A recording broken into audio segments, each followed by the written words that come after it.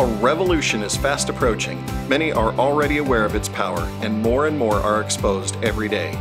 Just like computers were once only used in corporations and garages until advances in cost brought them to mainstream, 3D printers are changing the game.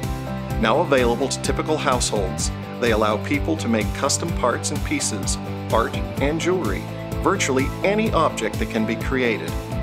3D printing is a process that builds an object layer by layer from a computer file. In recent years, personal 3D printers have become popular with makers or do-it-yourself hobbyists.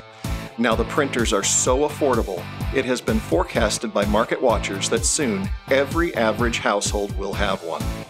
But before you print, you have to create. And that's where we come in. There's a 3D revolution coming, and we're going to help power it. Hi, I'm Anthony Morris. I'm the Human Systems Integrator for 3DaVinci. Hi, I'm Richard Langsmith, Digital Art Director for 3DaVinci. My name is David Edwards, and I'm the Physical Art Director for 3DaVinci. Hi, I'm Jamie Moffett, and I'm the Principal Software Designer for 3DaVinci.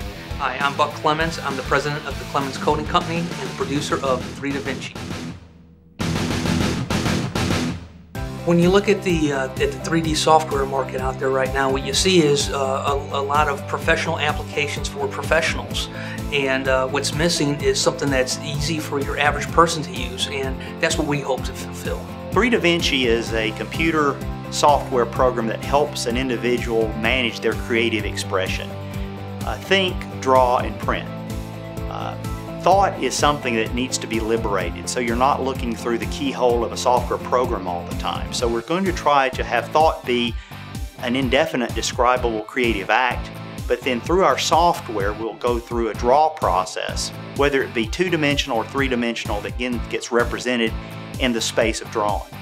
So where all this came from was I sat down, I was with my kids, we went to a fab lab, and we really enjoyed the 3D printer, and we came home and decided that we wanted to try it ourselves. So we downloaded a program, loaded it up on the computer, and I opened it up and I couldn't use it. I'm a very IT focused person in my job. I couldn't get to step one. So I thought, you know, there's got to be a better way of doing this. And I assembled a team to do that. It's more than just developers. I do have a developer, his name's Jamie. He's been doing this sort of thing for 27 years. He's made 3D computer applications. He's worked in the defense industry. Tony has a PhD in engineering psychology and with a specialty in visual perception. And what I was really hoping to do is understand how humans see and how they perceive, so that we can try and reverse engineer this and bridge that gap between 2D and 3D. With Richard, I needed a professional 3D modeler. As I worked with computer programs and modeling programs, I saw that you had to think several steps ahead. And I needed somebody who could do that and could explain to us what's been done and what works and provide that professional expertise. Dave is a bona fide artist and an art instructor, and I wanted somebody who understood how the layman thinks and how they try to learn how to produce arts and how they sculpt with their hands. Bringing this team of 4 guys together really gives us an understanding of what people need in order to make a model in 3 dimensions on a 2-dimensional screen. For our business strategy, what we hope to do is help all the OEMs, all the 3D printer manufacturers. We want to help them all equally and not be tied to any single one. What's needed is a computer application that's friendly between all of them. I make a pledge that I will never allow 3DaVinci to be sold to a 3D printer company. In a very short time, the team has been able to come up with a user interface which I think will be cutting edge.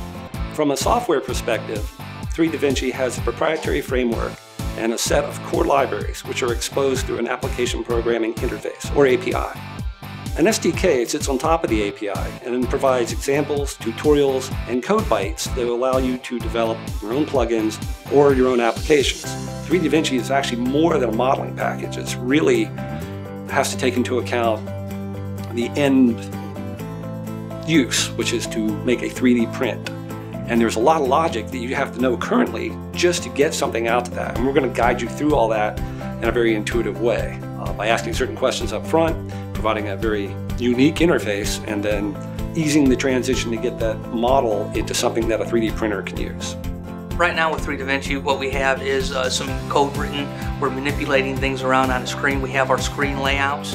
We hope to go into full-time development and release our first version in February.